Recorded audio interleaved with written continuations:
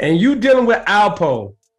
Did you lose a lot of friends from working with Alpo? Like close friends? Listen, he's a government informant. So I know you probably have some street friends that feel a certain type of way. Did you lose any people working with him, or everybody understands? I mean, everybody understands. You know, people get it. Like, Troy, you're a journalist. You're a documentary. This is what you do.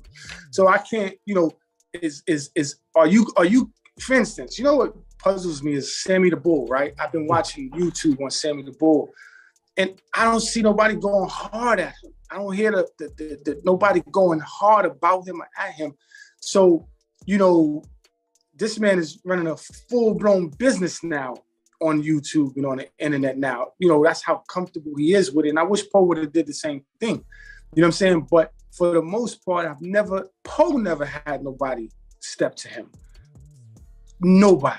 Come to him in person, call him on the phone, step to him and say, yeah, you's a rat.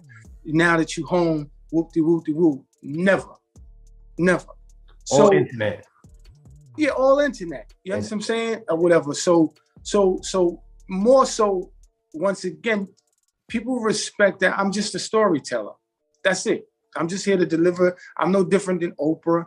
I'm no different than, you know, an anchor person, you know, that's on the news. I'm just delivering a story. You can't be mad at the messenger. Can't. You know what I'm saying? So that's how I think people respect that. You know what I'm saying? And then once again, this is history. You know, these stories about Frank Lucas, you know, Nicky Barnes, Guy Fisher, all the stand-up guys, Pee Wee Kirkland, Dapper Dan. These people are pretty much like your urban Malcolm and Martin. Just Urban a legend. different genre. Yeah, just urban legends. Just a different genre, but they still a part of history.